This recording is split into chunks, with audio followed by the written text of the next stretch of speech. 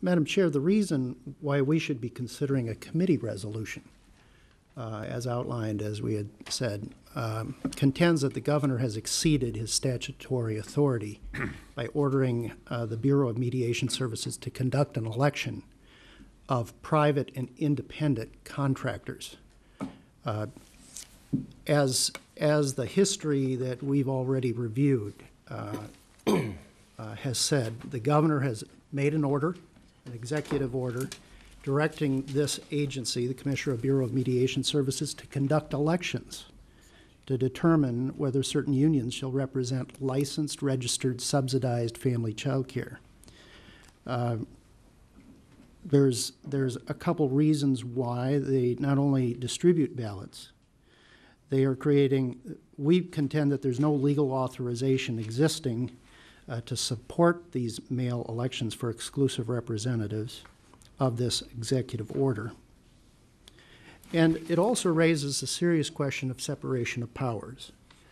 We believe that the executive order that the governor has made, 11-31, violates the separation of powers clause of the state constitution by attempting to exercise lawmaking functions as well as the effect of budgets without legislative approval.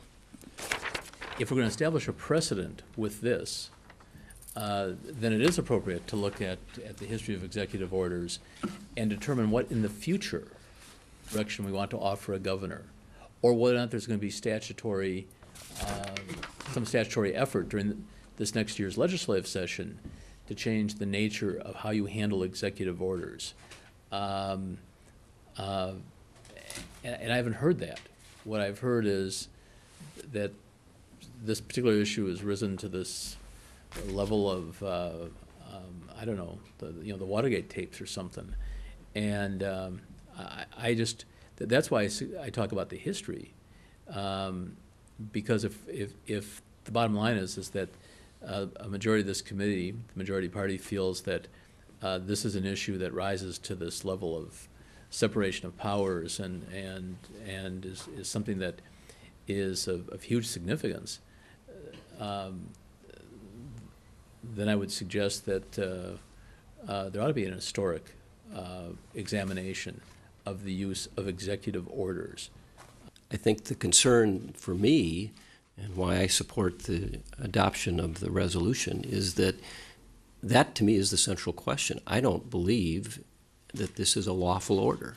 And as evidence of that, there was a hearing a week ago Monday in the other body on this issue where they did invite the Commissioner of the Bureau of Mediation Services, and he did attend. And that question was asked to him: under what statutory authority does he have to conduct the actions that the governor has commanded him or asked him to do in the order? And he didn't point to any statute. His response was, well, the governor ordered me to.